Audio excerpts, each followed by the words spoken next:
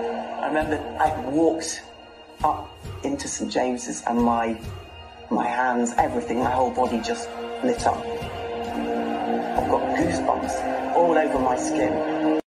I get those goosebumps every time you come around, yeah. You ease my mind, you make everything feel fine. Worry about those times, I'm way too numb, yeah. It's way too dumb, yeah.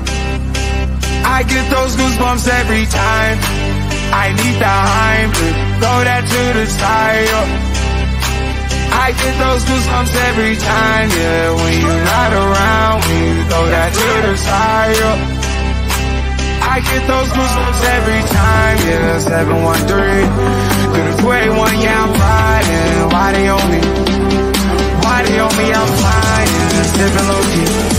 I'm sipping low key and honest, find a rider. I get those goosebumps every time you come around, yeah. You ease my mind, you make everything feel fine. Worry about those times, I'm way too numb, yeah. It's way too dumb, yeah. I get those goosebumps every time I need the Heimlich, throw that.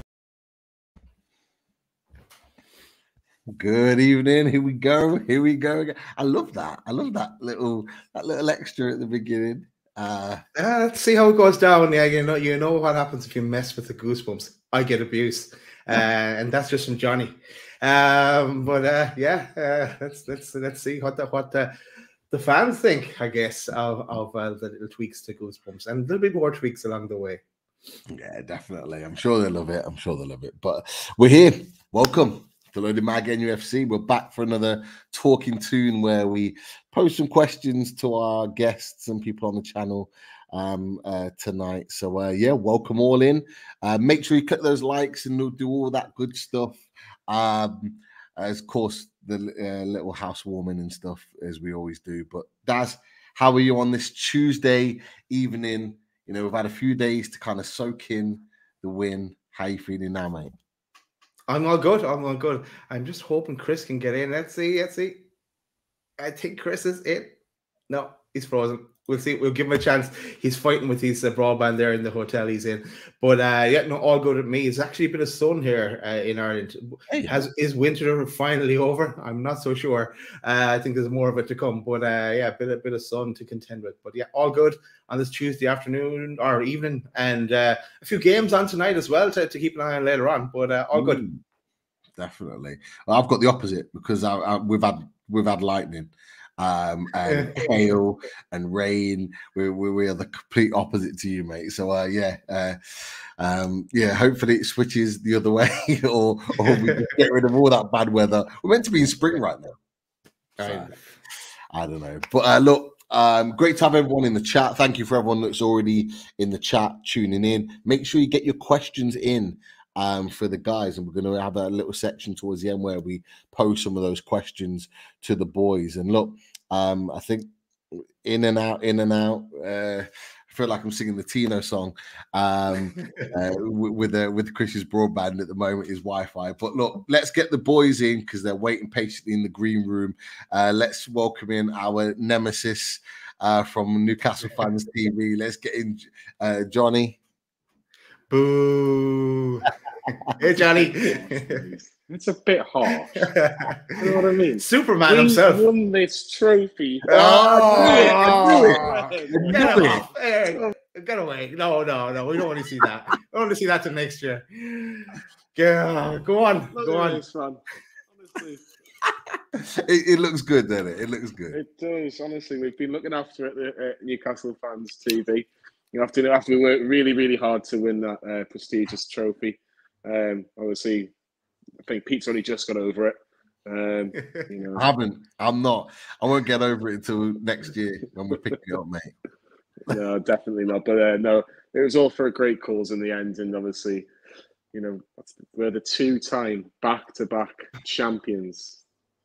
Oh, you get balloons. You did that on purpose. Go on, do it again.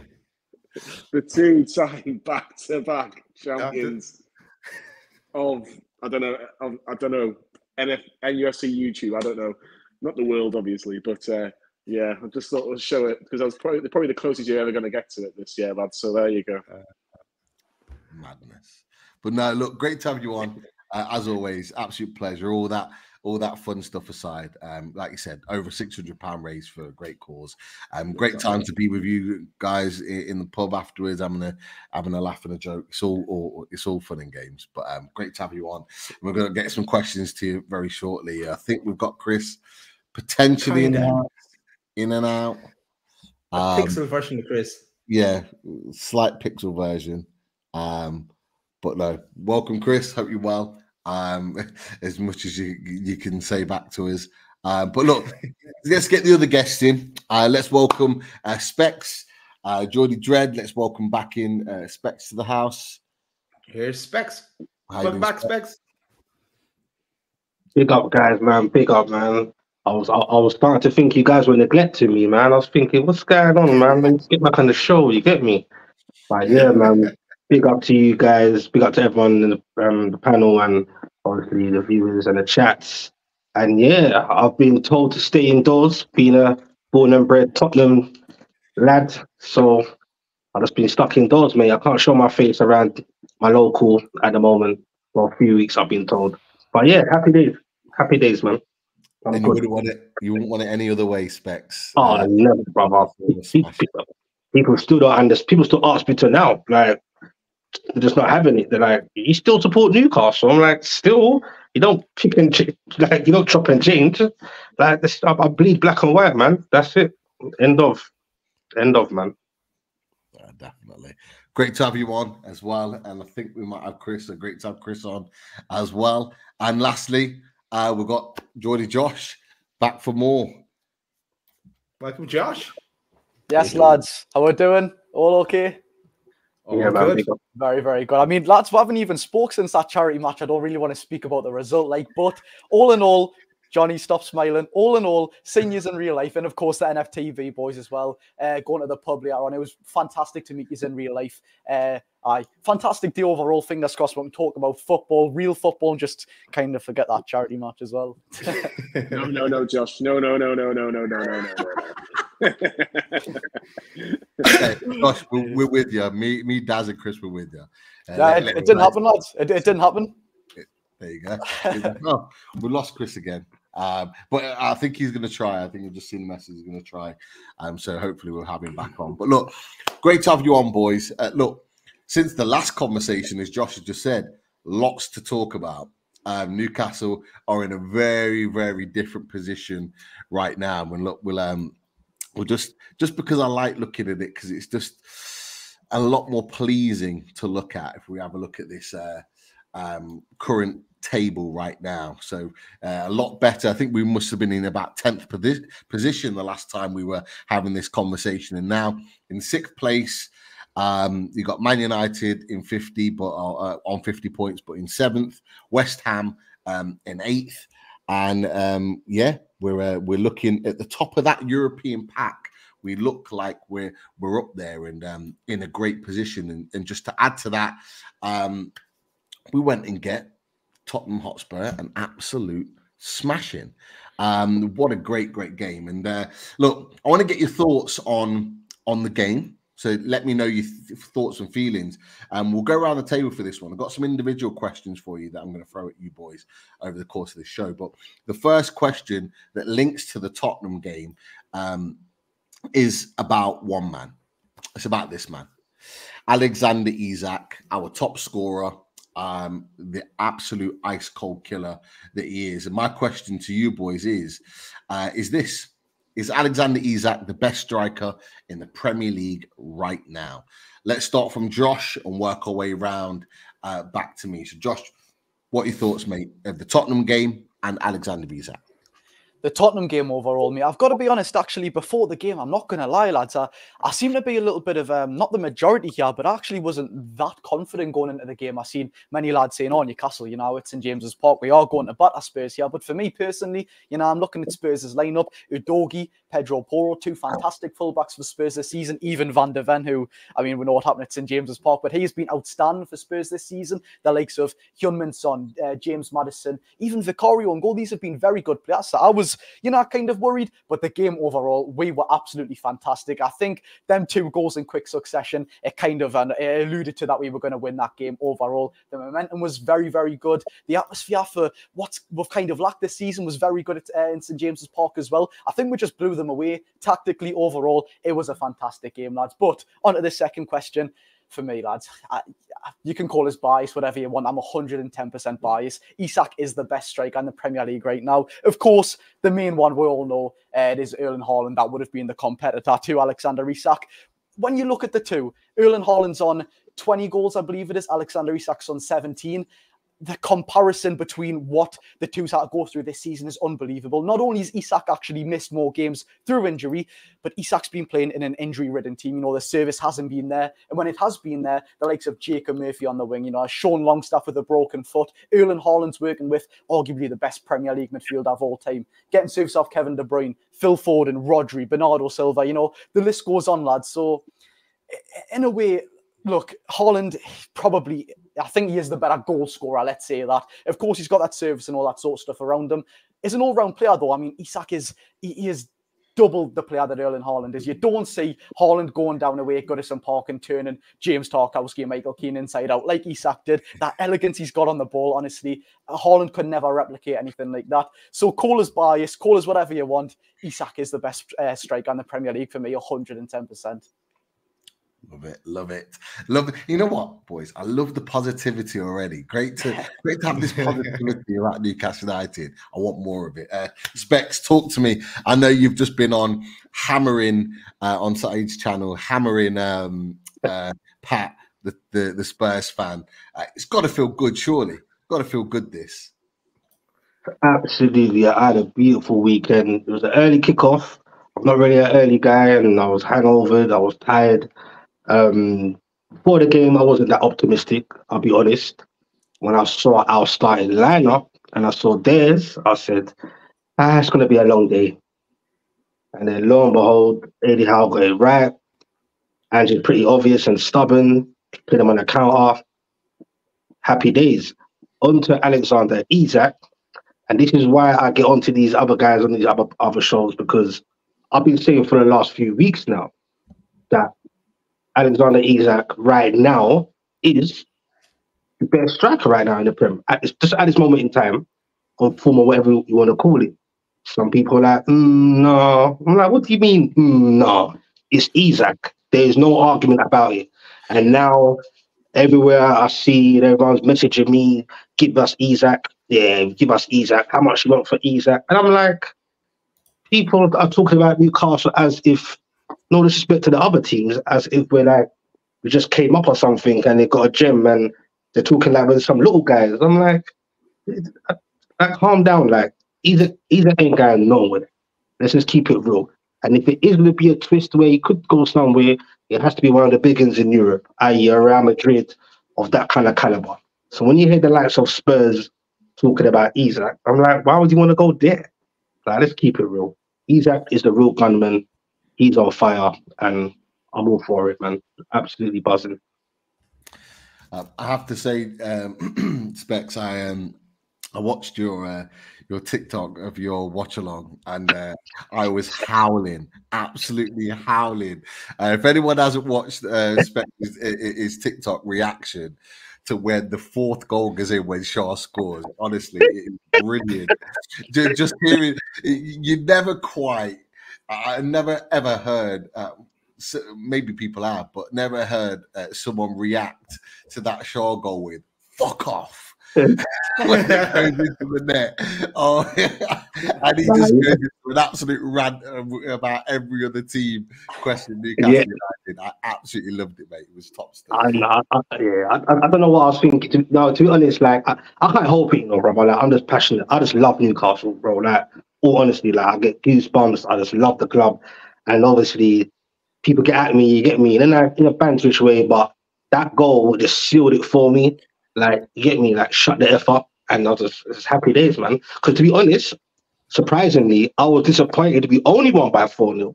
It could have been 7. In all honesty, so it just shows you how well we played and how well Eddie got it right. So yeah, man, all good, all good. Good stuff, Jonny.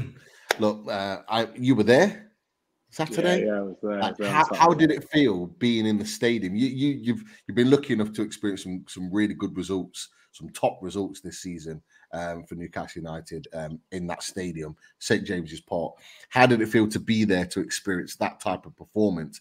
And again, that question there that Daz has put up on the screen, Alexander Isak, is he the best in the Premier League for you right now? And look, some people are in the comments are talking about Erling Haaland. You know, is he better than him in your opinion? What are your thoughts, mate?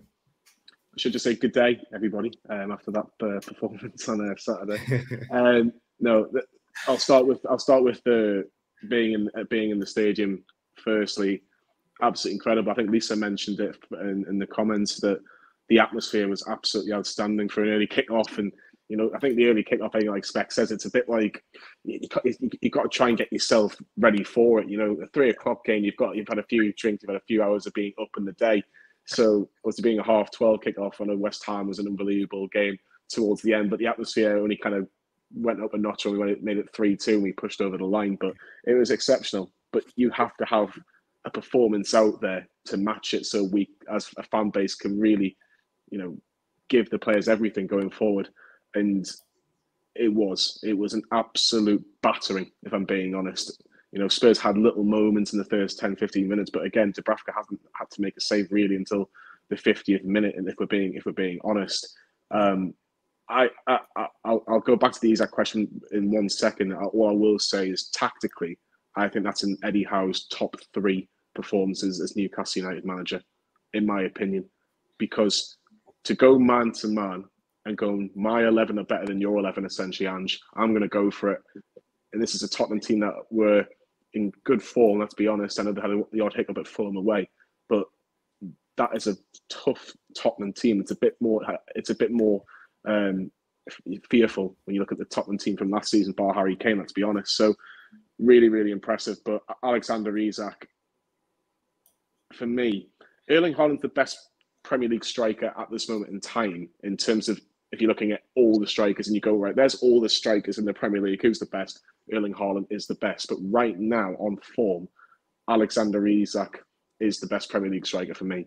People down in Birmingham will maybe say that Ollie Watkins deserves an honourable mention. But if you put Ollie Watkins and Alexander Isak inside, I'm sorry, Villa fans, Isak is just far, far superior. Far, far superior. I think it's the fact that he's so cold in the big moments is Isak. And I think for me, like the goals that he scored, particularly the second goal, because Van der Ven, yes, he's got the pace, but he's got so much time to make a decision of where he's going to put that ball in terms of putting in the back of the net. And times he's run to perfection in his own half. Really, really good performance from Alexander Isak. I think people are going, oh, we can't get rid of him. If Newcastle United have to sell him for whatever reason, and I don't know this for a fact, £130 million is where you start the conversation. Let's be honest, we've paid 65 million. £130 million is where you have to start the conversation. And if they don't want a conversation, then that's their problem, because he's that good and everybody wants that good of a striker. Yeah, definitely. Look, I don't even want to think about selling. We talked about this at the weekend. You don't want to think about selling Alexander Isak. We don't even want to put a price on him. But look, just for you, is he the best out there? And I make it even more very specific. Like, is he better? Is he an overall better striker than Haaland? We know Haaland's a big goal scorer. He scores crazy amounts of goals. But overall, in your opinion, is he an overall better striker from what you've seen of him since he's come to the Premier League and joined Newcastle United? First of all, 130 million, forget it. No way, Johnny. I don't. We shouldn't even be considering any. No, never mind. Up. No sale. We're not selling. We're the same with Bruno. I'm not selling any of them. None of them are allowed to go. As I seem to get redder and redder as the sun goes down here. It's just the sun and the clash, the contrasts.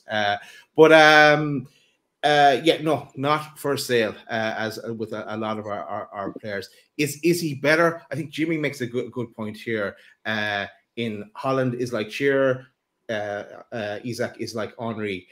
Two amazing strikers, but totally different.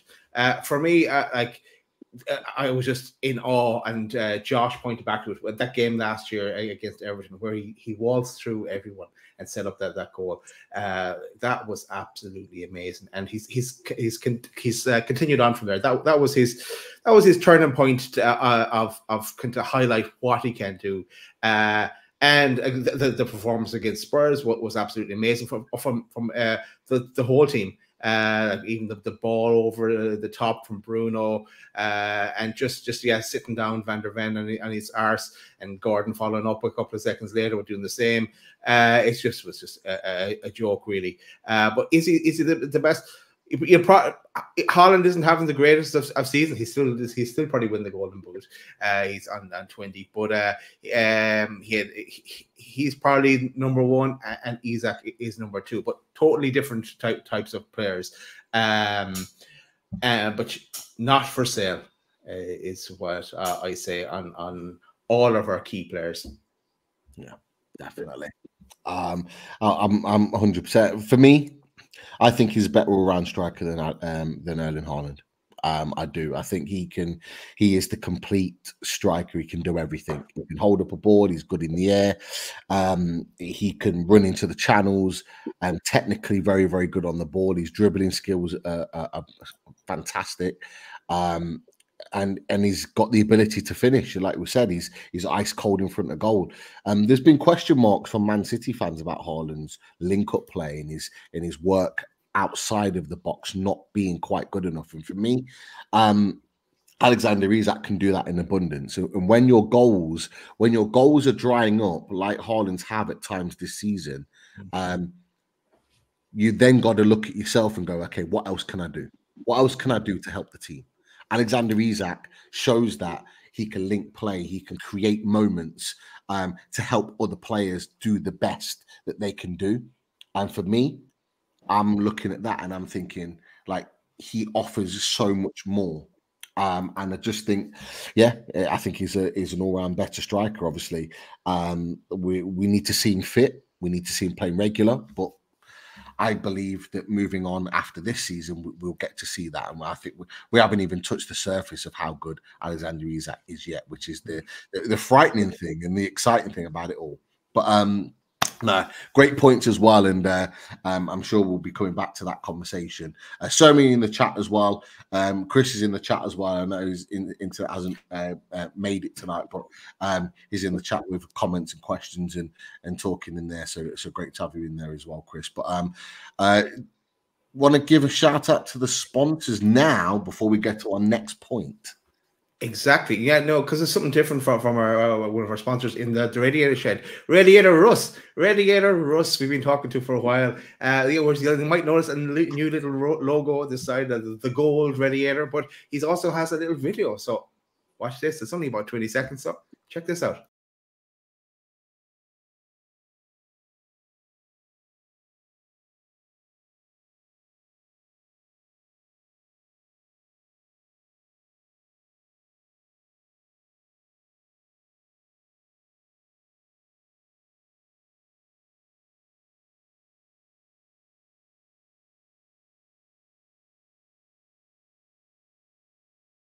Where to go for all your radiator needs, the radiatorshed.com. Check out the website for the latest and greatest, and contact Russ. He will sort you out. He will. Top man. Getting back to Newcastle United talk, I want to ask, look, considering you're down that way, Specs, you must speak to Tottenham fans all the time. So I'm going to come very specifically to you on this question. And Tottenham have been bigged up this season. They've been made out this top team that are playing at the top end of football, and they're going to be back in the Champions League, and they're going to be up there with Ange Ball and all the rest of it. However, we put them to the sword on Saturday, which got me thinking about this particular question. And the question is this. Based on what we did last season in comparison to what they did this season, were we a better team than Spurs at the same stage, 32 games in last season, in your opinion? So you're talking about literally at this stage? Yeah. Week 32, yeah? Game week 32, yeah? If I can remember, I'm sure when we're looking kind of tired-ish and one or two injuries around this time last season, where we kind of just got over the line and there's a few bumps and scratches, like against like the Villa, for example, away. And I'm sure, because for me, last season, it felt like at this stage, we were literally just trying to get it over the line up until that Leicester game. Do you remember that I think it was 0-0 that got us in the Champions League? And if I'm sure Leicester could have scored right at the end to kind of prolong that. Do you get what I'm saying? And I genuinely believe if we had 3 more games to go in that season, let's say there's 3 extra games. Yeah. I genuinely believe Liverpool could have caught us up because I think we were getting tired by that point. I really do. So in terms of just talking about this, like game week 32 in that sense, I wouldn't say we were necessarily better from what I can remember. If you turn out overall, then yeah, I think Newcastle. I think we would have had a better season than even Villa and even Spurs. But in those terms of that actual week base, like now, from what I remember, because it's going way back now, I just feel like we were starting to look a bit, you know what I mean? Like looking a bit tired, like where we're just about putting our last energy into that push for the top 4, from what I remember. It's an interesting one. I don't know, Jonny, Josh, I don't know if you got an opinion on this, but I just thought it was a really interesting conversation, just with regards to how much Tottenham have been bigged up this season with handball and all the rest of it, and I'm like Specs, I'm trying to think back to last season, the way we were playing. I think around this time we went on a little bit of a run. It was in April where Callum Wilson went on his massive goal kind of splurge, and I think he was like top scorer of that month. He was getting braces all over the place. Like Jonny, I'll come to you. What are your thoughts from seeing what we did last season to seeing what Tottenham are doing? Like, do you think Newcastle performed better than Tottenham have at this stage last, like from seasons gone? I think it's a difficult one. I think it's a really good question because Spurs have still got to play like 3 very, very tough teams. They're still going to play the top 3. Where Newcastle at this stage of the season, only had to play Arsenal in terms of last season, in terms of like teams that were really fighting for the title. I think we are a better team than what Spurs were now, and there's a couple of reasons for it. I think we look a lot more stronger in terms of the midfield. Looks a lot stronger in terms of what Spurs' midfield. I thought they were all over the place on Saturday in particular. I don't think there's much in it with the defence, if I'm honest. I know Spurs had a bad day on Saturday. But if you take Saturday out of the equation, if you match Newcastle's best defence in terms of Burn, Botman, Shaw, and Trippier, and you put Tottenham's best defence probably of Porro, Udogie as your fullbacks, and Van der Ven, and I'm trying to think off the top of my head, Romero. Sorry, I would say you could probably argue two for each. So I don't think there's much in it there. Going forward, Spurs don't have what they had last season with Harry Kane, but we have that with Isak. And I think going from the wings, Gordon's playing exceptional right now. Well, obviously it was last season. So you're looking, it was Joe Linton, who was kind of like a makeshift left winger, and Almiron. You could argue Spurs maybe are a bit stronger in terms of the wide areas if you look at Newcastle's team last year. So there's not much in it, but I just feel with Newcastle, when they won last year around about this time against the likes of Spurs, Southampton, Forest, there wasn't many games you go, oh, we've scraped it, oh, we've done this, or we've done that. We were battering teams. We battered West Ham. We went to Brentford and we dominated second half. I know we were poor first half, but we dominated second half. We were going to places and getting the job done. Where Spurs, they are, apart from the Villa game, really where they played really well. They're not exactly going to places and winning every week. They lost to Fulham quite easily. Let's be honest. Where I think we were in a stronger position this time last year, but it is such a difficult one because it's 12 months ago in football seems like a lifetime. So, but yeah, it's an interesting one. But I don't think Spurs will finish in the top 4 after watching them on Saturday. I just think they've still got to play Liverpool, Arsenal, Man City, and Chelsea. Now they're not getting full points from that. They should be Burnley and Sheffield United. But yeah, interesting. Specs licking his lips. Interesting. Yeah, it's just crazy when we put it like that. Like when you say world fixture list, it's like they got a tough one. They got a tough one. Tough running. Definitely. Look, I've had a look at it. Obviously, this is the league now. We had up a second ago. Tottenham 60 points after 32 games in 5th position. 65 goals, 49 conceded. In comparison to that, if I take that off the screen for a second, this was Newcastle United. So Newcastle United were 3rd in the Premier League. 17 wins, scored 58, not as many, but conceded far less in 26 with 62 points at that point in time. So in terms of performance and position, we were performing better than Spurs were at this stage last season. And as you said, Specs, we went on. Yes, we lost to the likes of Villa and we kind of like nudged over the line, but we went on and we beat the likes of Everton at their place. We got points. It was a massive win against Brighton at St James's Park. We did manage to get those big results to get us over the line. And of course, how can we not forget that absolute smashing against Spurs last season at St James's Park as well? So we were performing better at that stage, and it was just interesting to have a look at that. But Josh, Daz, I've got a different question for you. We've just looked at the league table. 6th spot. Are we now favourites for 6th spot? And a little additional question there. Can we get 5th spot? Is Champions League potentially, if it's 5 places, is 5th spot up for grabs in your opinion? So Josh, I'll come to you. Daz, I'll come to you afterwards. What are you thinking?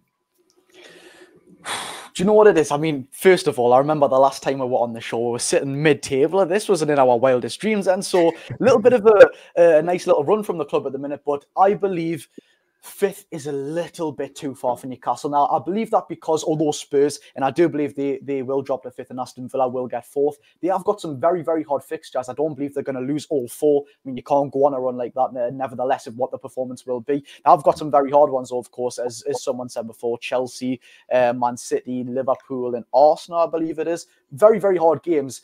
But I just believe it's a little too late for Newcastle. I mean, we know what's happened all the way through the season. Some results were maybe should have got the 3 points in, of course. Everton at home, we really should have got the 3 points there. That could have been a major difference to getting 5th spot. But I believe 5th spot is just a little too far for Newcastle at this point in the season. Europa League, I'll happily take that. But 6, sorry. I believe Newcastle will get it, although Man United have got some pretty easy fixtures coming up. They've got the likes of Burnley and Sheffield United, both at home in the space of 3 days. I know that fixture congestion isn't the most suitable for them, but still, you should be beating both teams at home, of course. We've got Burnley away and Sheffield United at home as well. We've got some pretty favourable fixtures coming up. That Man United game for me, I'm just going to say that. I think that will be the decider. We've got to go to Old Trafford and get them vital 3 points against what is our biggest competitor. So I believe Newcastle... I think we are it's so, in these sort of situations, right, I would back Newcastle to get 6 every day of the week, but you just know what Man United's like. They'll turn up and get battered for 90 minutes, and Garnacho goes and gets a goal in the last minute, and somehow they finish above. But I will say Newcastle are favourites to get that 6th spot, and I do believe we will as well. Yeah, well, we're in the front seat at the moment. We're 6th place. I personally didn't think we'd be there at this point, just because of the form and the way we're playing, the injuries, all the rest of it. But Daz, 6th spot. Are we now favourites for that spot? Looking at our fixtures, our run up to the end of the season, albeit we play against Man United, as Josh said. But we talked about this on Saturday. You've had a couple of days to think about it now and let it sink in. Like, is your mind changed with regard to the 5th spot? Is it a possibility? Is it a step too far, as Josh said? What are you thinking? Well, Nobby Clark is really getting value for money for that super chat with this question. You get 2 shows out of it. But my answer on Saturday night was exactly the same as Josh. I think we're just going to run out of road in getting 5th spot. But I think we're definitely going to get 6th spot. I'm not worried about that at all. I think we're going to get 6th spot. I think we're going to finish ahead of Man United. I think it will all come down to that game on the 15th of May for that kind of who's going to finish ahead of each other there. So that would be interesting how that plays out. But yeah, we're going to run out of road, and then all the permutations linked to the European games and FA Cup and who's going to qualify and the coefficient and blah blah blah, all that mixture as to what European competition we will reside in. Then it won't be the Champions League, I don't think, because we won't get fifth. So I imagine it'll either be the Europa, but if the coefficient works out, it could even be the conference. But either way, once we get Europe, happy days. Yeah, definitely. We did say any type of Europe would take it. I'm not going to be in a position to argue which one I'd want now. As long as we get it, I think that's key. And look, I have to say, linking to that European conversation, look, I'll come back round to another question to you, Jonny. And the question before you do, I think Jonny wanted to say something on this topic. Oh yeah. It was a really good point actually about what you mentioned about the coefficient. At the minute, in terms of the stats, it's saying that it's about a 60% chance that an English team will get another spot. They're basically saying that Bayer Leverkusen are expected to beat West Ham, which I don't think will not argue against that. Arsenal, Bayern Munich is very much a flip of a coin. I think you'd argue Bayern a slight favourite, particularly the fact they're at home, and Arsenal come back of obviously a damaging defeat of Villa. They're still, even with that, they're still saying that because they believe that Manchester City will win the Champions League, and Villa have got a chance of winning the Conference League. Yeah. They think that it's still probably going to be in England's hands in terms of the extra play. So it's a really interesting, because I don't think we will finish fifth. I think I agree with Josh. I just think it's a bit just too far our reach. But I look at those 4 games, I'm thinking, like 4 big games. Like if let's just say they just beat Sheffield United and Burnley, that's 66. Newcastle have to win all their games basically, or win one and maybe get a point. Win 5 and draw one of them. Maybe draw at Old Trafford, for example. Possibly, who knows? Yeah. So we are really kind of watching those German teams. We're hoping the German teams don't do as well, and then it pushes us up the rankings. There seems to be the ones to watch from articles I've read from Newcastle World and the Gazette. Really is where I'm getting that from. Definitely. Well, this is kind of how it looks, lads, and it might be a little bit more difficult to see from you can see on the screen, but it looks if you can see right at the top of the screen, it's got the highest projected points that teams can get, and it looks like Newcastle United's highest max points is 68. So if what you're saying is right, Jonny, that Tottenham do, as expected, beat Burnley and Sheffield United, that means there's only like a 2-point squeeze really in order to be able to make that. Like you said, we'd have to go and win pretty much every game, which is still possible. Our fixtures are favourable. We could go and win every single one of our remaining games and sit on 68 points. But this is kind of how it looks at this moment in time, in that Man United have similar fixtures, as I think Josh mentioned. Sheffield United, Burnley, Palace are all same fixtures as us. They have to play Brighton as well, as do we. So we're in a similar boat there. You're looking at West Ham. They've still got to play Liverpool, Chelsea, Man City. You've got to think that they're going to drop a significant amount of points in those remaining games, and they've played a game more than us. Question for you boys, looking at this screen here, because there's one team I've not talked about that played last night, and that's Chelsea. And in your opinion, Specs, I'll come to you first. Obviously, a massive win for Chelsea last night. Absolutely smashed Everton, which I'm not going to complain about. I should, but I'm not. Sorry, Lisa. But you look at Chelsea. Chelsea can still finish on the same amount of points as us, and they've got 2 games. No, sorry, they've got a game in hand now on us, obviously, because they played that Everton game last night. So, they've got to still play Arsenal, albeit Villa, Spurs, West Ham, Brighton. So they've got tough games. But are Chelsea in this mix now for European competition? Because albeit with the league standing right now, with their game in hand on us, if they win it, whoever it's against, they're on the same points as us, albeit we've got a better goal difference. Are they in the conversation? Look, man, as much as inconsistent and stinky Chelsea have been, and I'm glad you brought that up anyway, because while he was talking, I was thinking, don't forget about Chelsea, but you know the stuff, so you brought it up. I've been kind of keeping an eye on them for the last few weeks because, as you said, they've always had a game in hand or two, and they're inconsistent. It's weird. They play Sheffield United, literally stunk the place out, and then Everton are not so great, and it makes you wonder how the hell we didn't beat them. It's beyond me. And then Chelsea go and batter them 6-0, and I was so irritated with Everton. I was like, please, at least get a draw, because I genuinely believe in the conversation, at least. Of course, Chelsea are in the conversation. Don't get it twisted. Yes, Newcastle can go on a little run, but at the same time, we know Newcastle's got it in us to maybe drop 2 points or get that odd loss. And don't get it twisted. Going to Palace ain't gonna be give me a foregone conclusion, because I can feel the spirit around everyone. Is just like, yep, we go Palace, and I'm like, no, bruv, it don't work like that. And this was before Palace played Liverpool. And when we do go to Palace more time, it doesn't really seem to go to plans. Either we draw, or it's just a stinky day. So yeah, Chelsea are in the mix. They got momentum. If they never had Cole Palmer, they'll be in a relegation battle. Facts. So yeah, Chelsea are in the conversation. Man United are weird. They're in the conversation still. Not so sure about West Ham, but if Newcastle can just get a little run, and I think we've got momentum now. Chelsea will have momentum, but they're inconsistent. But yeah, so quickly on the 5th spot one, I wouldn't put it past us completely, but I can't see it happening. But I wouldn't put it past us. You never know. Miracles can happen. But we just have to just like stay calm, stay focused, and just hopefully our momentum will bring us through, and don't watch anyone else, just do our job. And then we should be all right. But yeah, 6th spot for me, I think it's ours, to be honest, overall. I think it is ours. Generally, I do. But Chelsea are in the mix.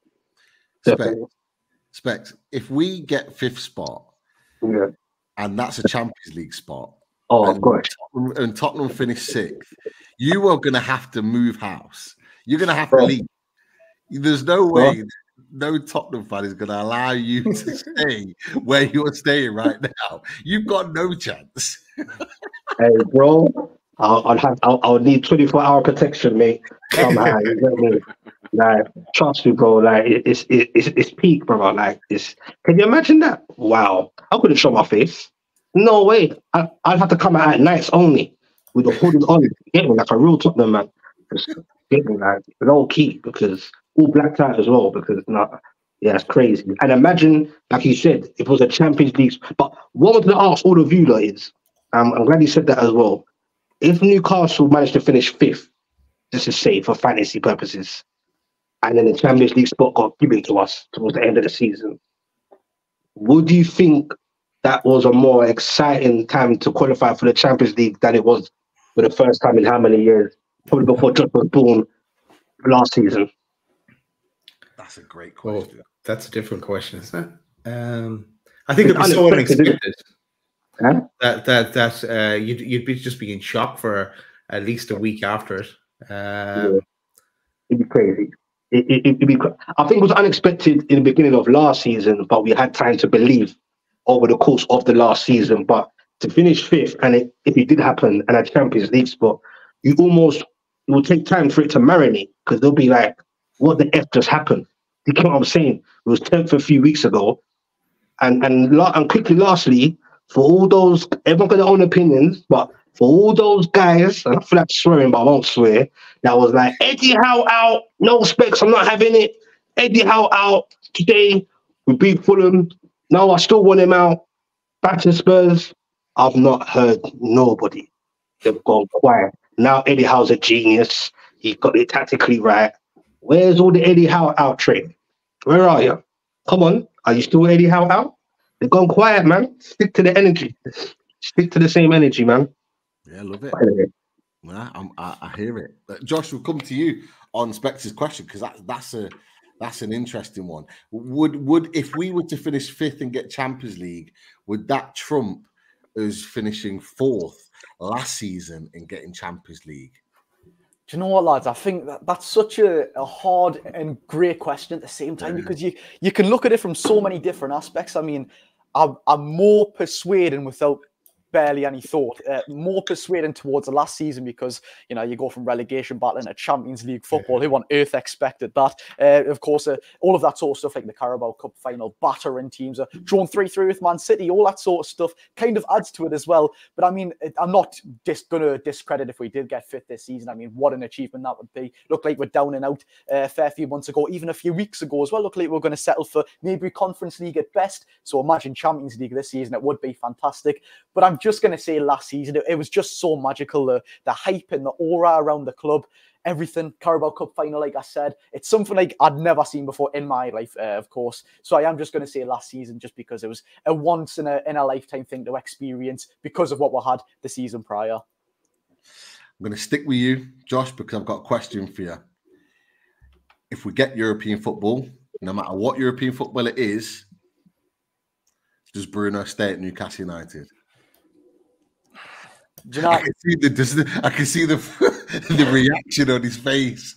So, oh my God, what a question.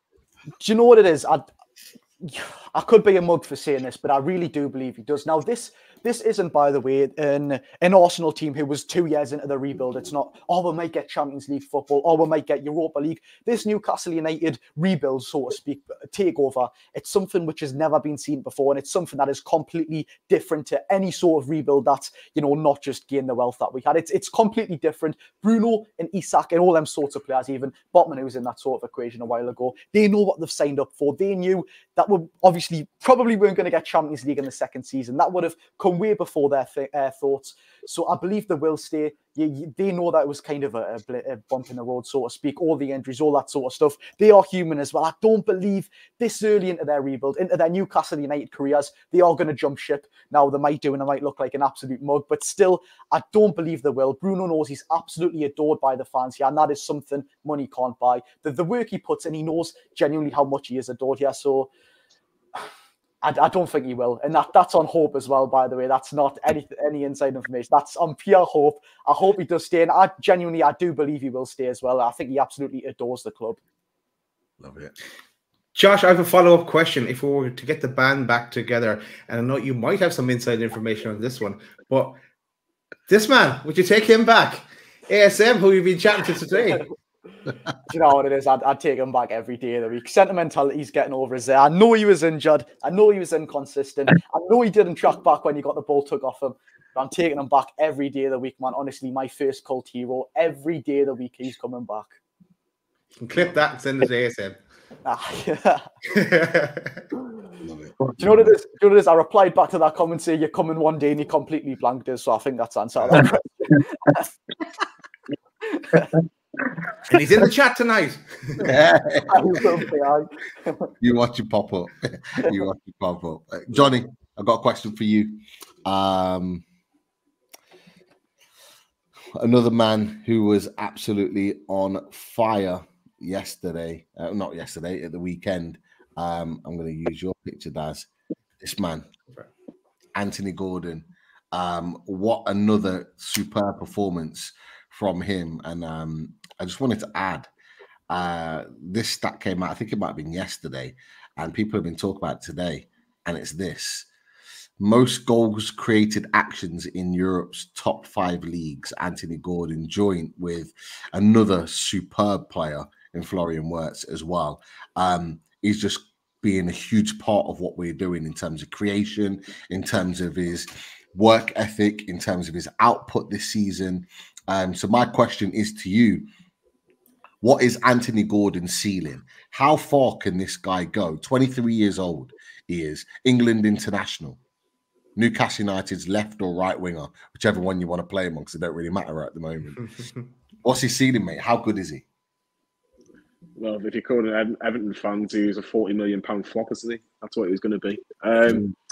No, in all seriousness, look, I think I've always wanted him to do well. Like I remember going to Man City away last year, and I thought, I don't know about this. And maybe it's unfair to judge on a Man City away, but you just want to see something from him that you think, well, can we grasp onto it going forward? And then he got his chance at Villa away last year, Southampton at home, and we're thinking, this is maybe taking a little bit longer than we thought. But I always say that goal against Chelsea at the last game of the season of last season, I think changed everything for him. I think it changed his mindset. I think it changed his game altogether, because he knew that if he didn't perform, he was going to be out that team and he wasn't going to get back in, because he had players around him that were wanting that shirt, wanting that position. In terms of the actual question itself about what's his ceiling, it can be anything he wants it to be. And I look at the amount of chances he creates, the amount of goals he's scored this season, the tracking back, which for me, you almost forget that a winger has to do that sort of work. He has to track back. He has to do the hard yards. And there's been so many times where he's probably been absolutely shattered because he's putting in pretty much 90% sprints all the time, because that's what Eddie Howe wants in his team. You forget about the hard yards and that type of work, but he could do whatever he wants. He could get 50 odd caps easily for England. He's 23, and the only reason I'm only saying 50 England caps is because there's just so many good players. I saw Cole Palmer yesterday, who was absolutely fantastic for Chelsea. Like, he really tore Everton to shreds, and Jordan Pickford in particular. But he could do whatever he wanted to do. I just hope that his best years and his peak years at Newcastle, because if that's the case, he's had one. Let's be honest. I know he's had one full season at Everton, but that was a team that were, in disarray, and they are still a massive mess, Everton.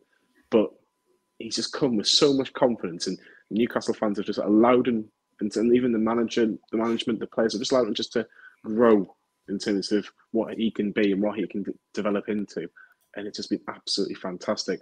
And I hate to say this in front of Josh, my biggest bugbear with ASM is that with the amount of talent that he has, goals and assists weren't backing it up. He's got so much talent. Like Sam and I interviewed him for our show last year, and you could tell that the love was there. You could tell that he would love being there, but it was just not enough goals, not enough assists. Anthony Gordon is doing what ASM is doing with goals and assists, and that's why he's getting all the plaudits, and that's why it was the right decision to sign him and to trust him, and to, unfortunately for Josh and a lot of Newcastle fans, even myself, letting ASM go, because stats will say it's an unbelievable bit of business and he could go to the very, very top. Definitely. You mentioned Jordan Pickford there, Johnny, but he's really a poor man's Jonathan Greenwood to me. Jordan Pickford. But especially in that one good day. You're too kind. Right. Just want to flag. It's funny you should mention that, actually, because here we go. Josh, yeah, you're right. Yeah, we don't want to see that. We don't want to see it. Just want to give a shout out as well to Tendonitum. And he's super chat. Cheers, Tendonitum. He says, past 3 or 4 seasons, we turn up in April and May. Away the lads. But then I see a few more comments as well. And one of them includes Tendonitum. David Knight says, I'm still Eddie Howe out.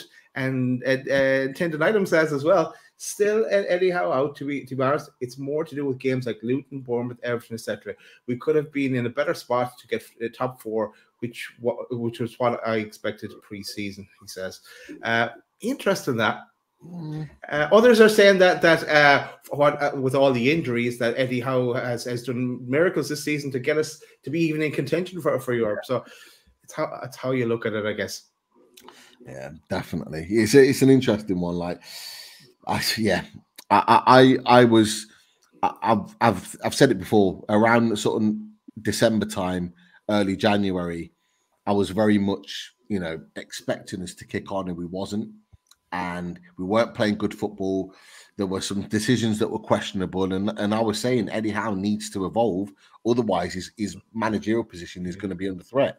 But as we kind of moved on, certainly into February time, early March, and having looked back at what he was having to deal with, and seeing players once getting 100% fit, and then seeing what they're able to produce, I kind of readjusted my thoughts on that and when you look back and what we had to go through, particularly November and December, that was a really, really difficult moment, especially when you throw Champions League football. It's all right for Villa.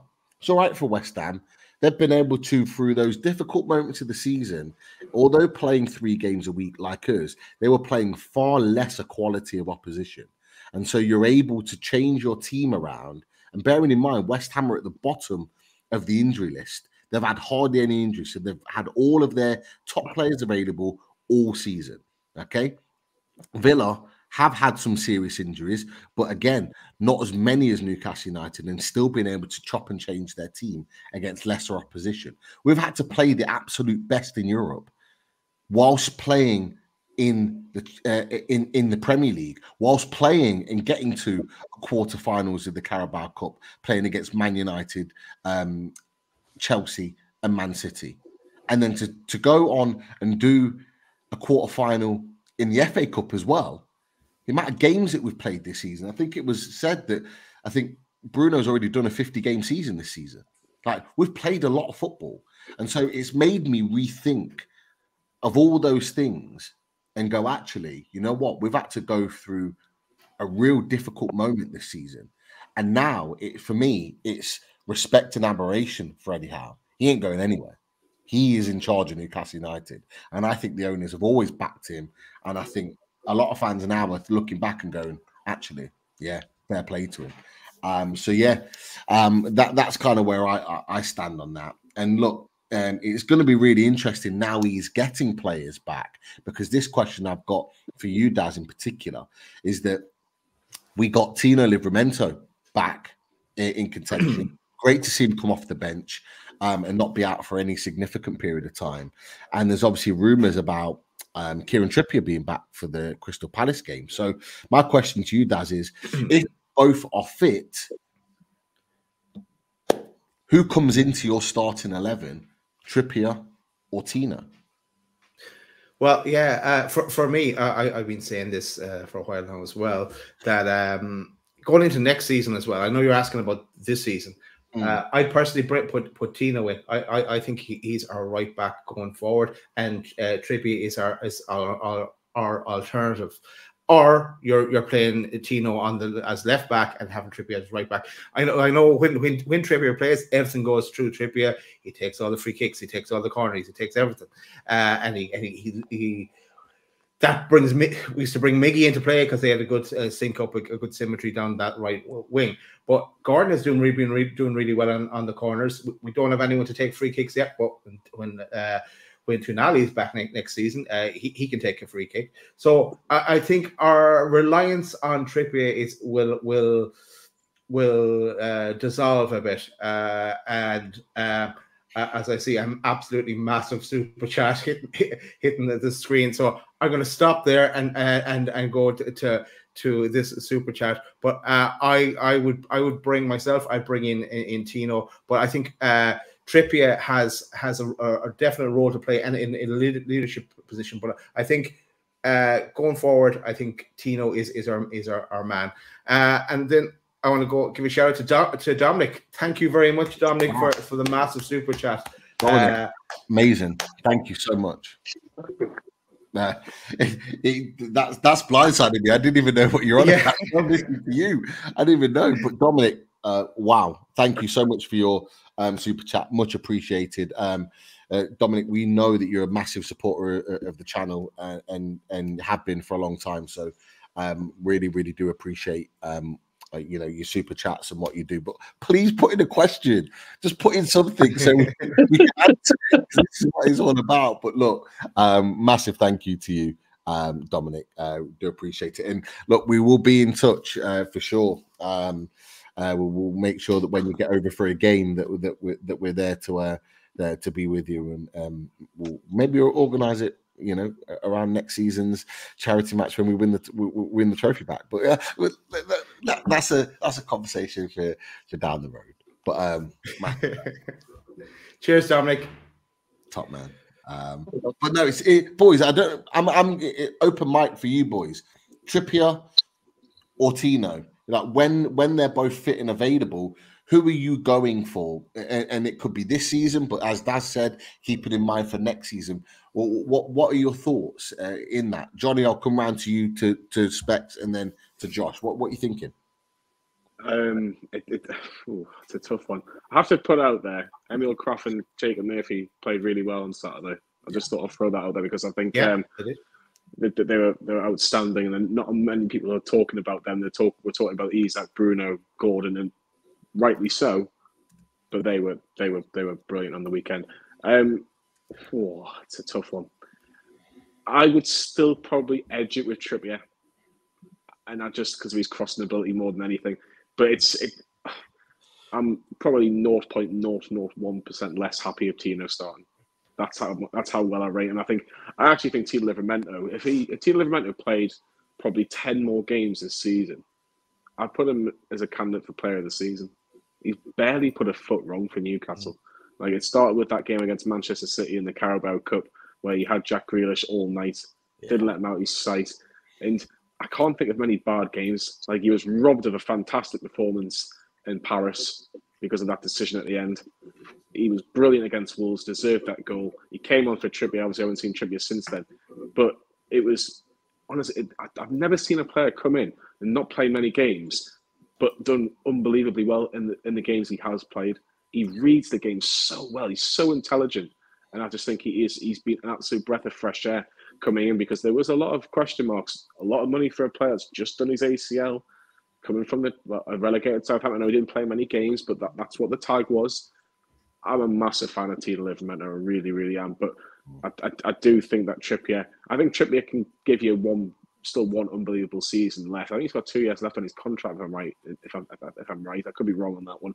But I still think he can definitely give you at least one good season, Trippier. But in terms of right now, I would still go with Trippier. But honestly, Tino Livramento is the future for Newcastle. But I just think, maybe play him at left back a couple of times as well, because he can do a job on left back as well. We've seen that. We've seen the link up with Gordon down the left a couple of times this season when Burn hasn't been available or Burn's been taken off for Tino. So, yeah, again, a bit like Anthony Gordon, Tino Livramento's ceiling's quite high as well. Just one thing I want to go say about Tino, and I said it the other night as well. Just one thing I'd like to see him improve is his crossing, because there's a few times he's taken a cross, tried to cross it, and it hasn't hit the man. But I think that will come in time. He's just, everything else is outstanding. Tino, definitely. Specs, are you with Jonny? Are you kind of just edging towards Trippier, or are you thinking Tino? What are your thoughts? No, I'm 100% opposite from Jonny. I fully fit Tino for a whole season, and I fully fit Trippier for a whole season. I'm going with Tino Livramento all effing day long, bro. Because it's all about personal opinion of what I like to see. I know you alluded to what is it? Shots said want to see him improve on his crossing, which I agree with. But what he lacks for that, I don't mind, because I like to see my fullbacks forming forward. And I get mad excited when I see him just run from our own 18-yard box, and he can drive forward, go past players, and his crossing might be lacking, but he can pick out a pass, especially when he inverts into the middle. He can find a player, he can score a goal, and he looks like he can go forward and get back, a lot of energy. So Trippier, for me, obviously, his experience is, don't want to get it twisted, his experience, his leadership, there's been times when it has been needed, and he's a big asset to us. But if I had a choice, not by far, but a choice of who I prefer, what I find more exciting, I think, yes, Trippier can score free kicks, and he got good assists and his corners. And don't get it twisted, dare I say, not all of his corners are on point. Sometimes he pisses me off, don't get it twisted. But if we're going to keep it real, I know we love we support our players, but there's a lot of times where Trippier pisses me off. I get pissed off with the short passes of the corners, where I'm just like, just get it in the box. But just on a preference level, not because Trippier's bad, obviously not. Like, when we signed him, I was over the moon. Yeah, top class. He's got another few years left in him. But Tino, for me, they're both are fully fit. I'm picking Tino all effing day long, bro. All effing day long. Because what he does is he's like an extra man almost to cause the opposition something more to think about.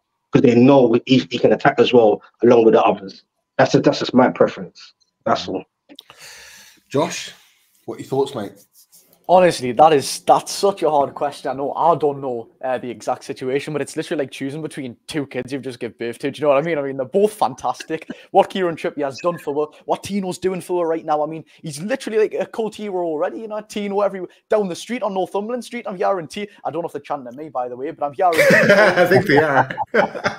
No, but seriously, actually, even with the lads speaking all that time, I haven't made my mind up on one.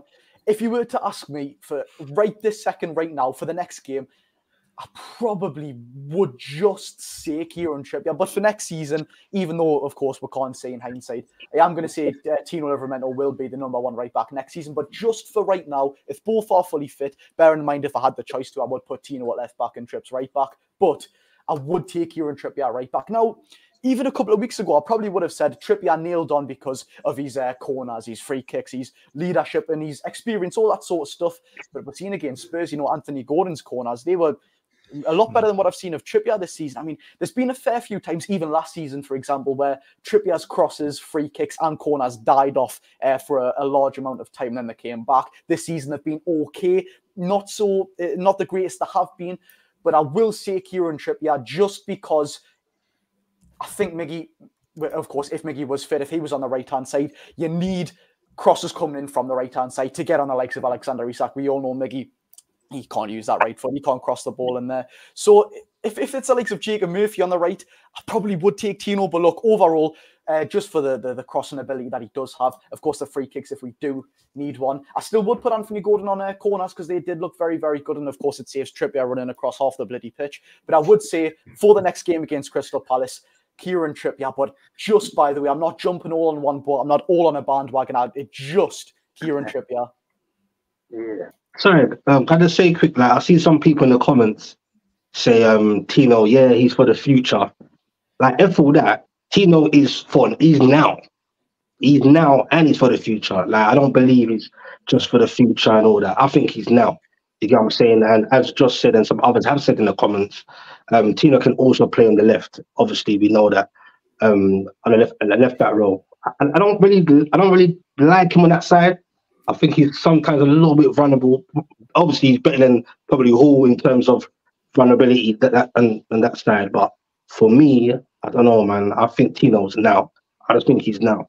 Like, that's just my personal. I think Geordie Two for Life also mentioned, I think he put his back four out, and I actually think he put Trippier on the left, who can also play on the left as well. So yeah, that's the alternative too. So I thought that was quite interesting when I saw him there. But yeah, it's an interesting one.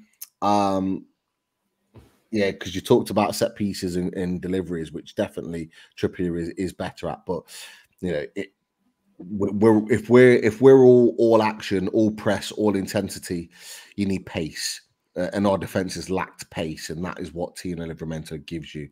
It gives you that pace. To be fair, Jonny made a great point about Emil Kraft coming.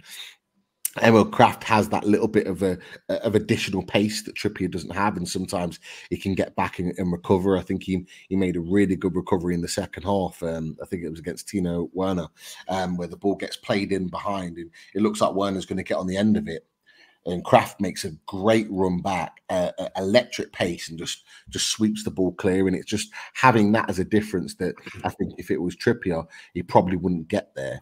And I don't know about you guys, but for me, like Kieran Trippier has been so important for Newcastle United, and this is not me being sort of negative on Kieran Trippier at all, but I do think that at times this season, because all of our play goes through him, it is easy to counteract at times. And if you stop Kieran Trippier playing, Newcastle United don't play. And I think what we've been able to develop, particularly recently, with Kieran Trippier not being in the team, is an alternative way to play. So now Newcastle United can play down the left, we can play down the right, and no team can put their tactics together to very specifically stop us playing, because we've got alternative ways of playing. And I think that was proven against Tottenham. Okay, Gordon was rapid and destroyed one of the best left backs in the Premier League in Ndogi down his left-hand side on Newcastle's right. But equally, Harvey Barnes and Elliot Anderson with his overlaps was destroying their right-hand side with Pedro Porro. And they didn't know what to do. They didn't know how to stop us. And I just think we need to come up with an alternative for Kieran Trippier and his way of playing. I actually think Kieran Trippier, and disagree with me if you don't agree, I think Kieran Trippier would be perfect for our European campaign if we were in the Europa League or the Europa Conference. That experience going away to these sort of lesser teams and being able to navigate the team through it if we're making a few changes. Whereas in the Premier League, you're going with with Tino Livramento. But that's just me at this moment in time. That's kind of how I'm thinking if we get European football. Keep it fresh, yeah, that's for sure, Pete. Yeah, and to have those options. So as I think as TOON Trader said, it's a great problem to have for Eddie to have, and for us as well, guessing the team sheet. TOON Trader, great to have you in the chat, mate. Great stuff. I know there's a number of questions from the chat. Great questions. We can get some quick fires through before we wrap up. Yeah. Yeah, so some great questions here. I'm going to go to this one first. From, of course, TOON Gamer. He's the legend of questions, TOON Gamer. He asked the question that Minta has quite a few admirers, apparently, for 20-25 million. Would you sell him or keep for next season, as he could be a huge talent in the future? Jonny, I'm going to land that one on you first. Well, I know he's massively popular in Holland, isn't he? Doing really, really well for Feyenoord. I personally say you've got to keep him for at least one season. Let Eddie Howe have a look at him in the summer and see how he thinks he should be used this season, or for next season rather. So I'd like to see him, because I'll be honest, I don't really watch a lot of foreign football. I really don't. I know Sam in particular takes the mickey out of us for not watching a little bit of foreign football, because he's been saying last 2 years ago, he said, got to get Alexander Isak, and then the year before, Sandro Tonali, a little bit out of our depth, but we're probably not going to get him, but he would be perfect for Newcastle as well. So we're waiting for the Sam Milner prediction for the summer. But in terms of Minter, I'd like to have a look at him in terms of, well, with what he's up against right now, in terms of Barnes, Gordon, Miggy Almiron, Murphy, those kind of four players that are our main wingers at this moment in time. Is he better than any of them? Is he worse? Is he worse than any of them? I know Specs is shaking his head. He's going to tell me he's been watching Feyenoord all season probably, so he's probably in a better position to comment on it. But I'd like to think the fact that he's playing, Feyenoord are no mugs, they're a big club. Yeah. They're a big club with a lot of big history and great tradition about them. So I'd like to see him play at least one season for Newcastle, and then we can make our own minds up. We have to go to Specs, or he loses with this question. Go for it, Specs. No, it's cool. No, it's not Johnny's fault. Like, obviously, Johnny ain't seen, but I'm just mind-boggling, thinking, please, bro, just take a little time out. I know you lot are busy lads over there, the fans TV and that. Go take a little time out. Go see this guy, bro. He is sick, bro. Bro, I'm on the first flight, Specs. I'm on the first flight. Man, look. We got just there. Training for next season. No, it's a bit like the Isak thing. Like Johnny said here, I've been watching Isak from day, and even when I was telling Arsenal fans, "Oh, you lot are crazy. You should go for Isak." They're like, "I don't want Isak. I don't want Isak. Isak? What? We've got Gabriel Jesus." Now, sometimes as British fans of the Prem, we're a bit bougie a little bit. Let's be honest. Prem. Some don't really watched other, but I knew Isak was going to set pace. Not like this though, but I knew he was going to set pace. Now, yes, he likes ASM. If we take Minte back next season, trust me, Josh, all of you will like Minte, bro. He's literally, I know it's the River Dice and it's not the Prem, but trust me, this guy's got pace. He can run past players. Like, he's a bit more sure about himself than I say ASM in terms of decision makings and all that. He scores goals, he gets assists. I just saw him in the game when they battered Ajax 6-0 last weekend. He got a couple of goals, I think, and assist. I'm telling you, John, Almiron ain't got nothing on. Hell no. And believe me when I say this, and click this. He'd definitely be competing with the likes of Gordon or Barnes. Trust me.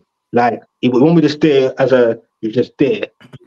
Trust me. So when I see the question about 25 mil, hell no. Keep him. Don't ever stop selling him. Just keep him. And remember, we've got to learn from this season. Squad depth. Even if you had all our players, the squad depth for me weren't big enough. And if you've got a buzzing player like Minte, this adds to the squad, especially if you go into Europe.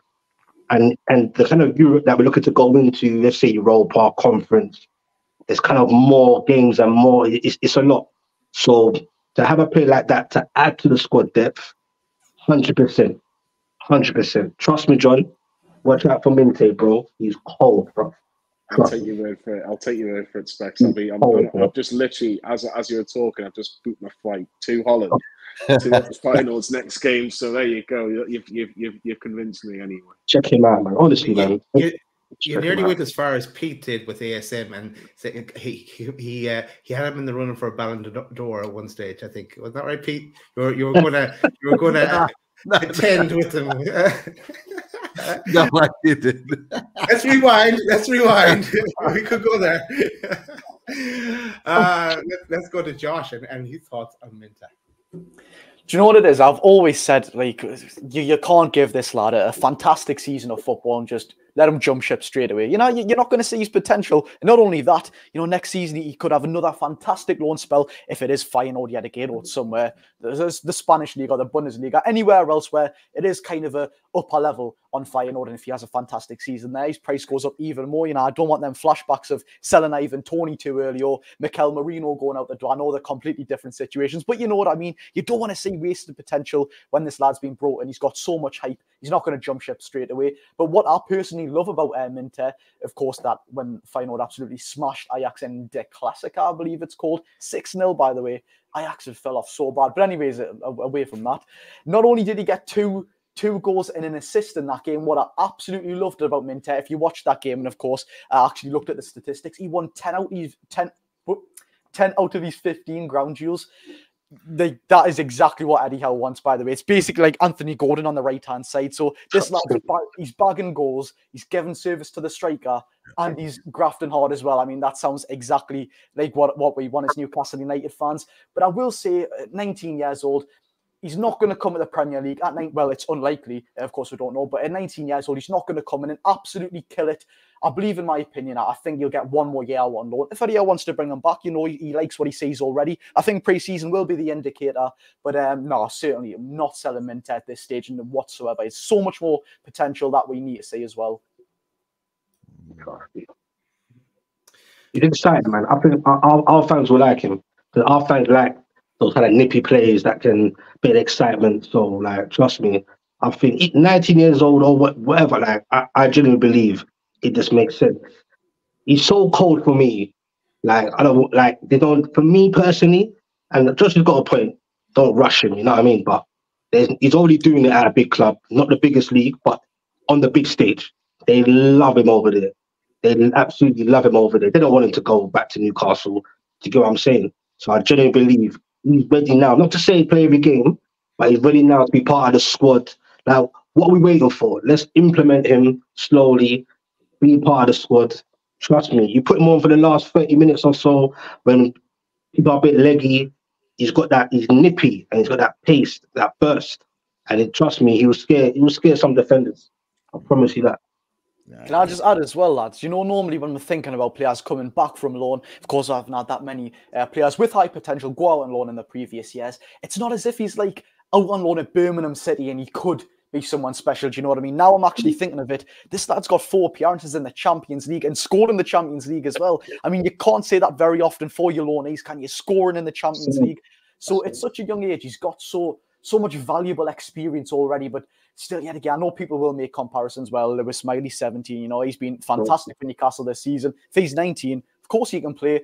It doesn't always work like that, but it certainly will not be selling him. 100% we will not be selling him. Shola and Obi got one right, eventually. Specs, I've one for you. Barry Simpson asks the question for Dread. You and Deji met up with. Is that KSI's brother, Deji, or someone else? Nah, nah, that was on the Never a Foul show. Sorry. Yeah, if you go about Instagram, you'll see the clips. Yeah, we're cool, man. Well, I hope it's cool with me. You get what I'm saying? I went off on one, innit? Oh, I absolutely went off, like, on everyone. I was quite having it. So I could be fiery like that. Like, you get me? It depends what show I'm on. I like to read the room, innit? You get what I'm saying? Obviously, we're all family here, and we all can disagree or agree, but we're family. We're Newcastle, so it's not going to get like that. That shows us a different. It's not built for everyone. That show's wild. You gotta have thick skin for that show.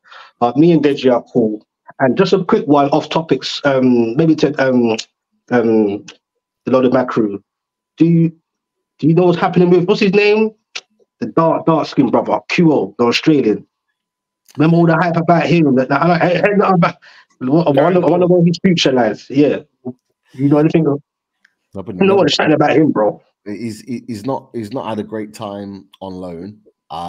Albeit I think there's been a change of manager during the season, so it's made it bad decisions though. You think it's bad places they've sent him to? Do you think that's part of it as well, or like you haven't watched him that well? I'm not sure about this season. I think he's been lucky this season because of the change of manager. You know, when it happens, particularly if you're alone and a new manager comes in, they might just not fancy you, or you might just not be getting the same amount of minutes. I'll be honest with you, what I was disappointed about is him going on loan to Scotland the first time. I know why they did it. It is because there was Australian players there and they used it as a way to settle in. It wasn't too far away from Newcastle. But for me, I think I would have liked to have seen him being exposed to a higher caliber of football.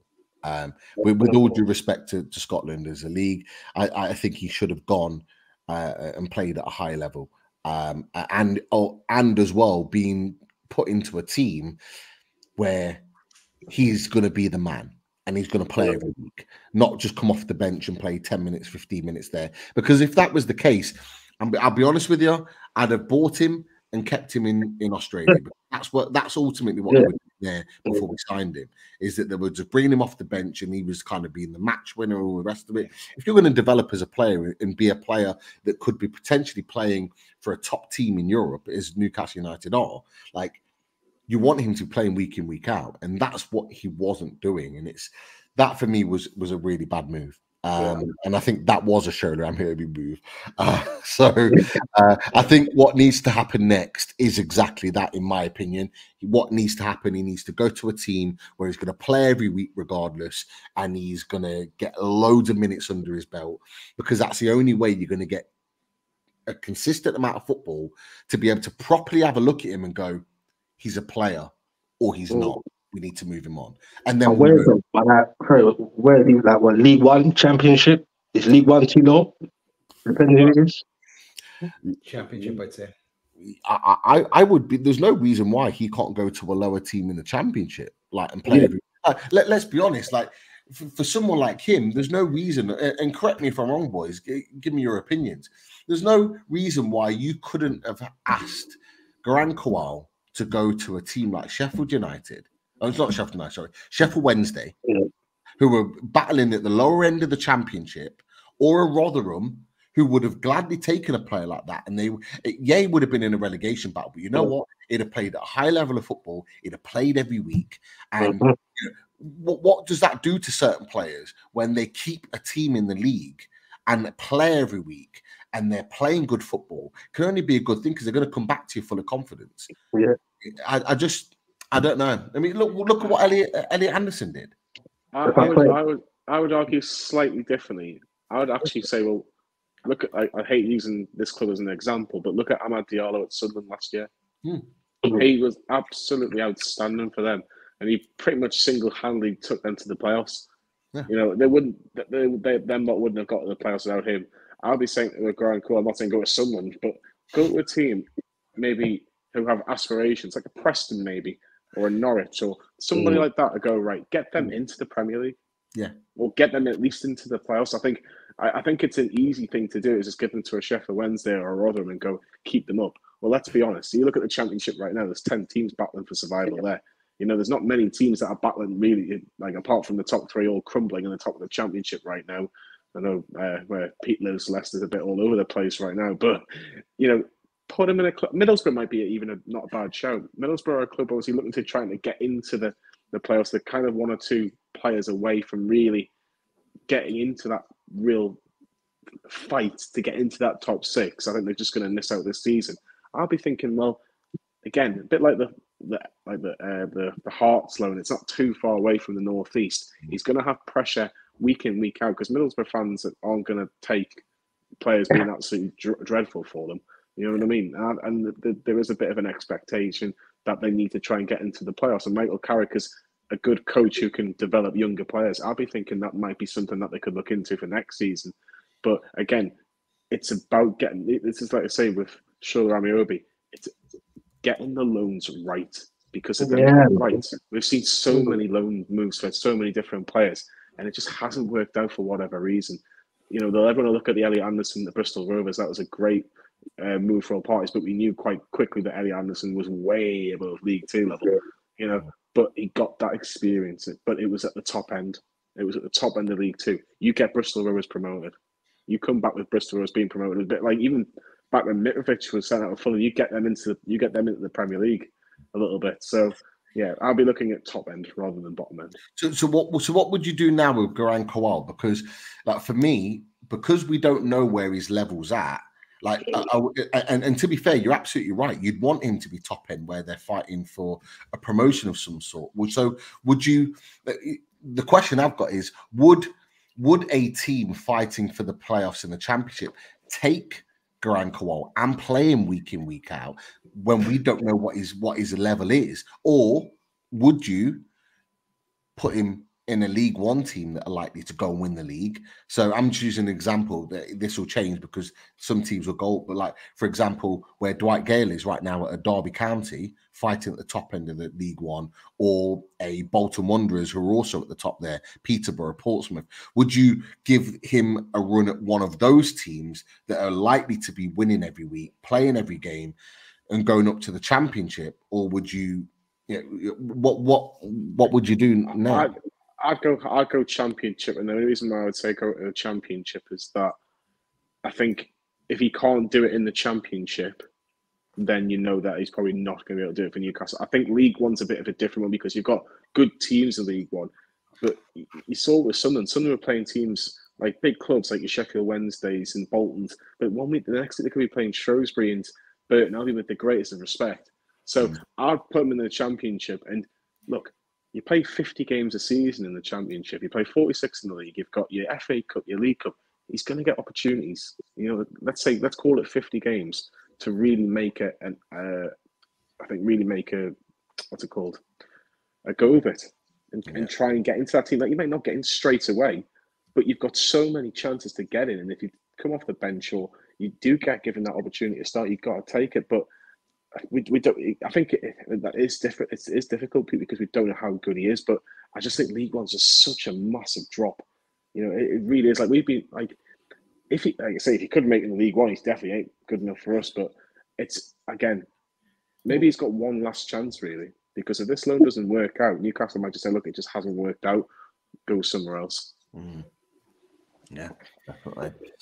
It'll be interesting. Yeah, we're going to take one last question, and also I just remembered we have the prize draw as well. That we have. I totally forgot about it. Chris wasn't here to remind me, so we'll draw three names. And apologies, this is the last question. If you want to blame anyone, blame Specs for bringing up Garang Kowal. And if you want to, really blame Specs, go subscribe to his channel and tell him how annoyed you are that your question hasn't been. You were meant to drag out like that. I promise you, mate. This went out of hand. That was a great question. Question. Now I'm gonna go to Josh for this one, and it's a question from Jimmy Watt. Jimmy asked the question: with rumors saying Wilson will be leaving next season, who would you like to see come in realistically? Realistically, I mean, I think the one that's been sort of talked about quite a lot is Benjamin Sesko. But if we're talking about like Wilson going out and Sesko coming, that is a fantastic sort of business move there. But it's not like we're going to sell Wilson and that money is going to get us Benjamin Sesko. You know, I mean, how much would we get for Wilson? I mean, injury prone, just about 32 years old now, barely playing any games. I don't think we'd get much from him at all. Benjamin Sesko, on the other hand, he's attracting, I've seen today actually, attracting a lot of interest from the likes of Manchester United, overseas as well in the Bundesliga. So there is some really, really big competition there. I'd love to see Benjamin Sesko personally. I think he's 20 years old, he might be.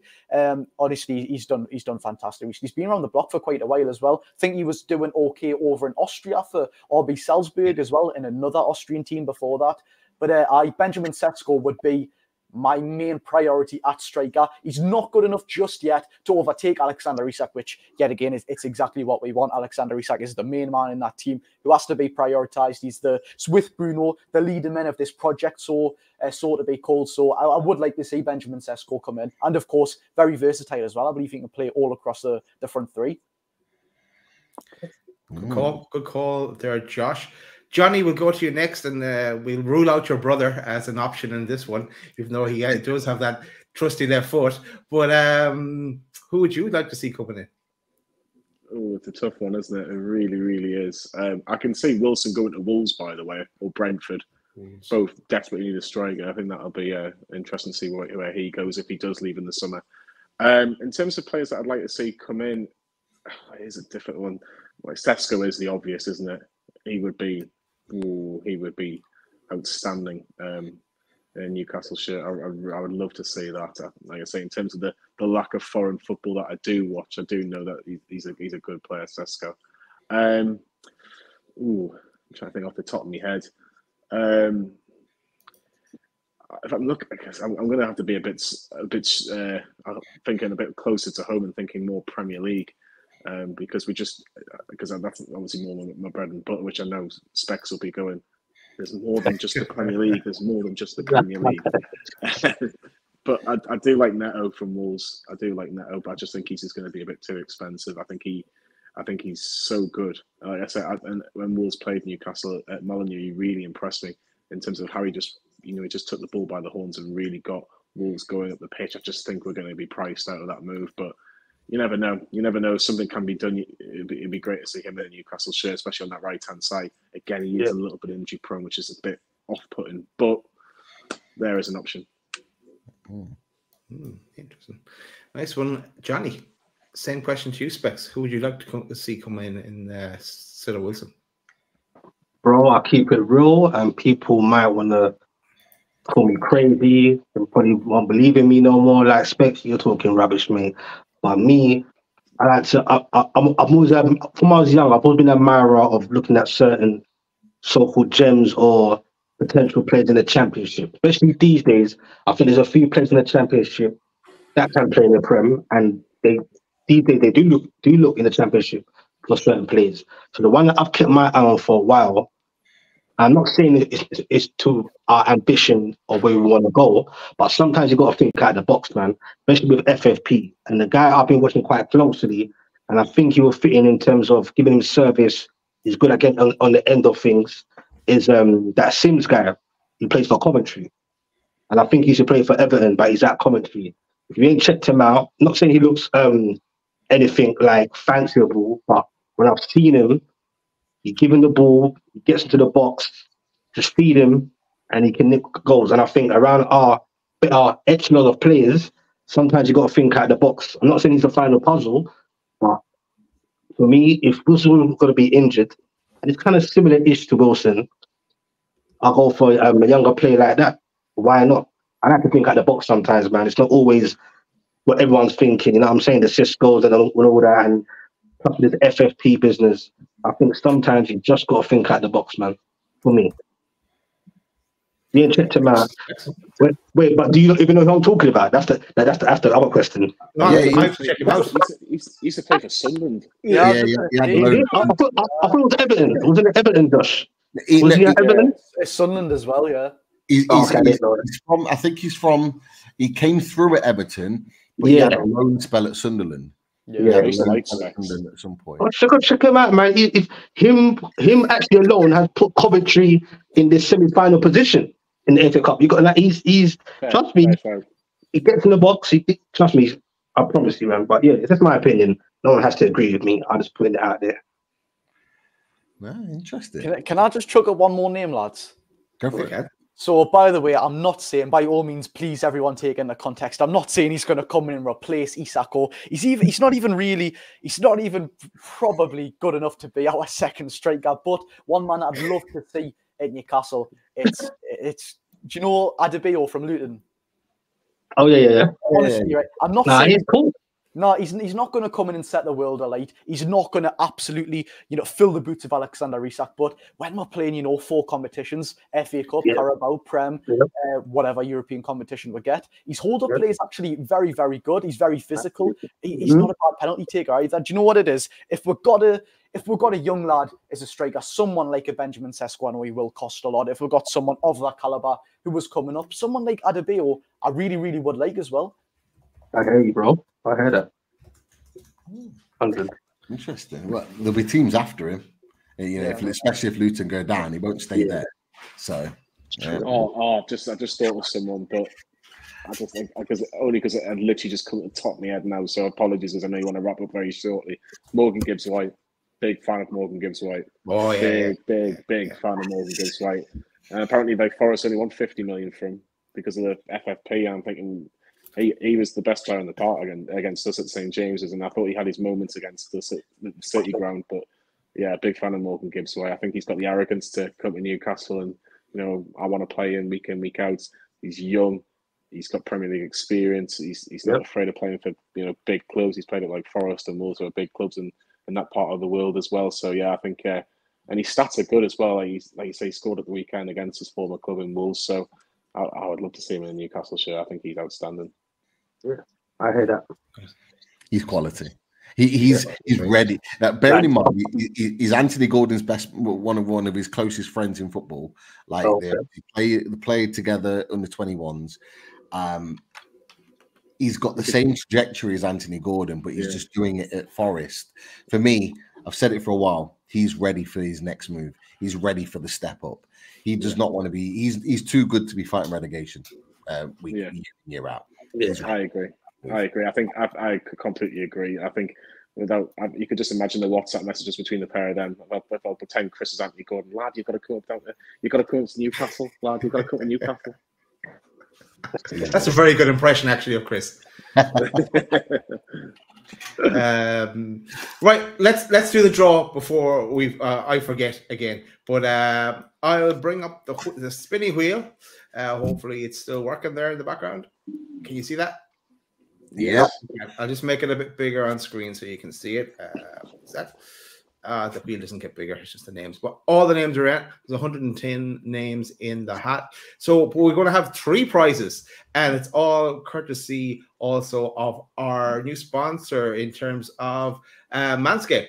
And if you wish to purchase something from Manscaped, if you go to manscaped.com and use the code LOADED20, you will get 20% off and free shipping. So go check that out. And they have a number of different items for sale there on the website.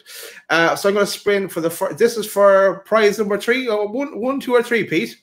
We're going to go in order. So this is for prize number 1, and this is for the Shears 2.0. This is a nice little kit that Manscaped have put together. So this is an opportunity to win prize 1. You're the expert at the wheel. I should really let you do this, Pete. Well, here it goes. Best luck to everybody. They're rocking this. I know. Tell me about it. TOON Army Netherlands. Congratulations. Everyone in the TOON Army Netherlands group, congratulations. You are prize winner number 1. So I will remove you from the wheel, and we're going to spin again. So that's number 1. Here we go. Prize number 2. What's for prize number 2, Pete? Prize number 2 is the crop shaver. The crop shaver is a 3-blade groin razor. So not only is Manscaped got their new blades, they've got a crop shaver too. And so that is our prize number 2 on offer. Best of luck. Here we go.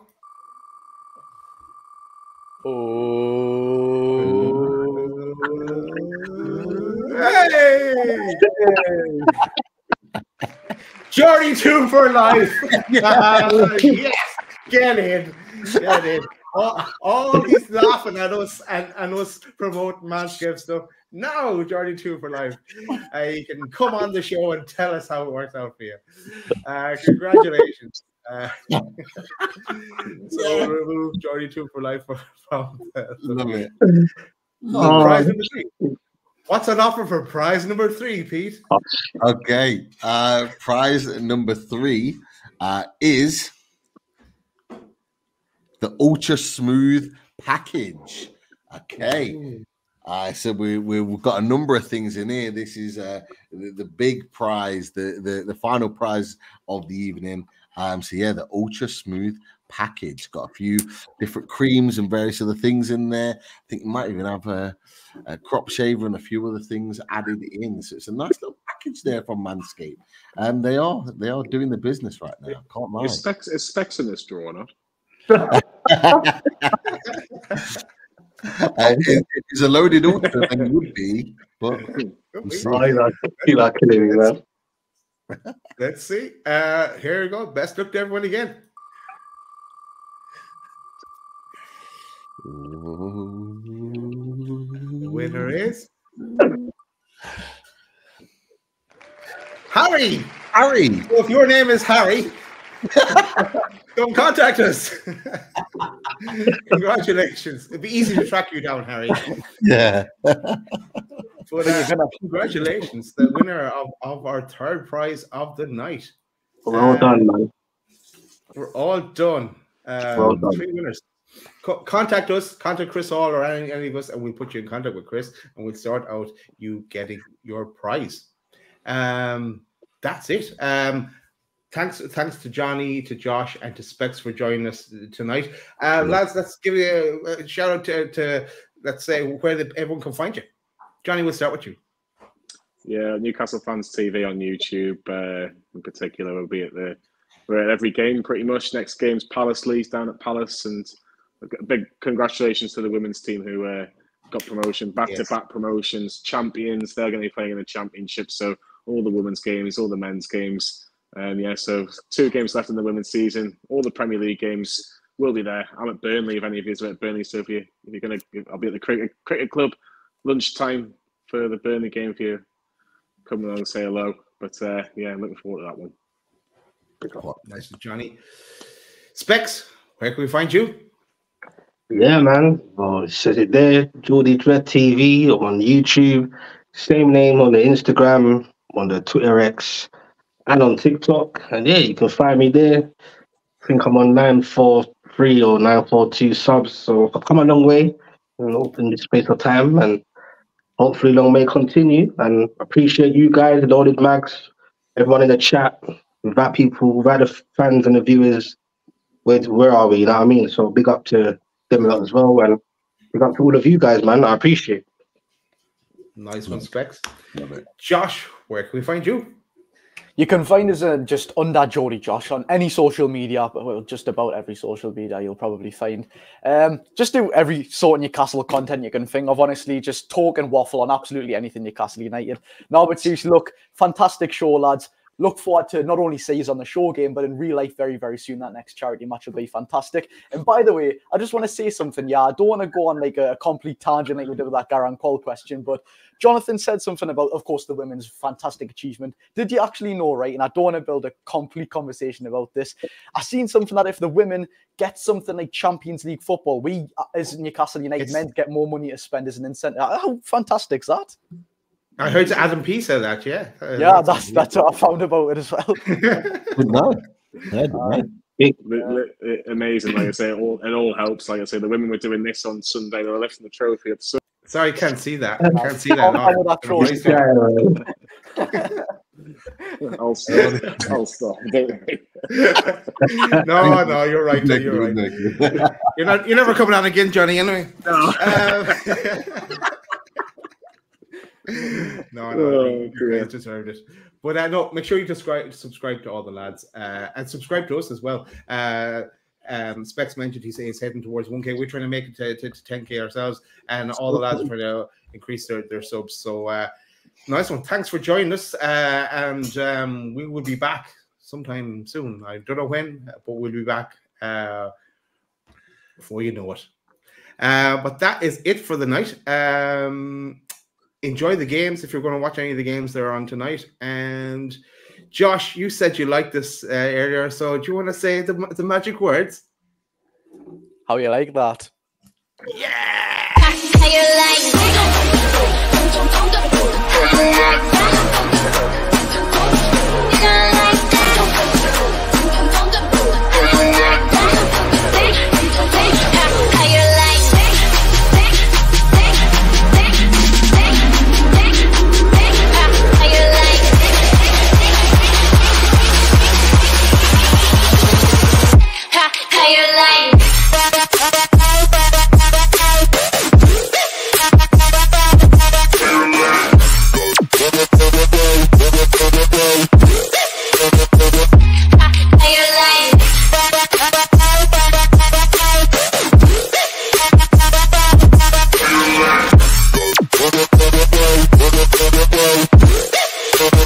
I